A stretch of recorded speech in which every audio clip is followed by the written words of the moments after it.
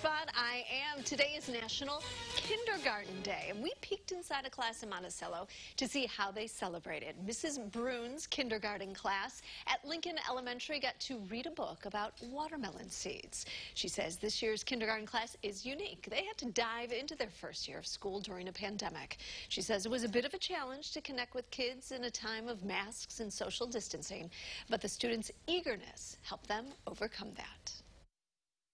They are so excited every day to come to school.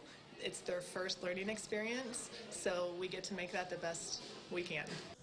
National Kindergarten Day is celebrated on this date in honor of Friedrich Froebel's birthday. He's the founder of the first ever kinder class. It opened in the late 1830s in Germany. There's your education for the day. All right, we want to see your pictures and videos. Email us, send them on Facebook. We have a post on our page for you to share what's making you happy.